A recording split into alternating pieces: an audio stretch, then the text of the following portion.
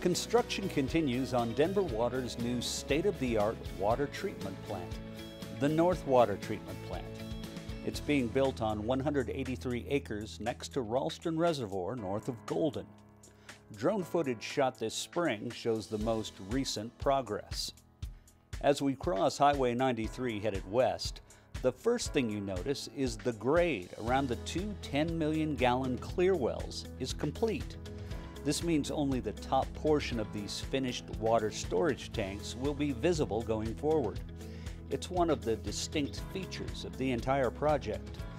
Most of the structures are built into the ground to minimize impacts on sightlines and help with energy efficiency. As we continue west, you see all the buildings' roofs are complete, and the buildings have all been dried in. That means they are sealed from the outside elements, allowing crews to do inside work on the buildings without contending with the weather.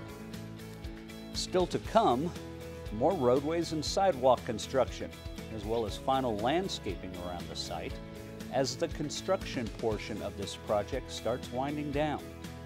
Then, testing and certification will start, with the plant scheduled to open in 2024.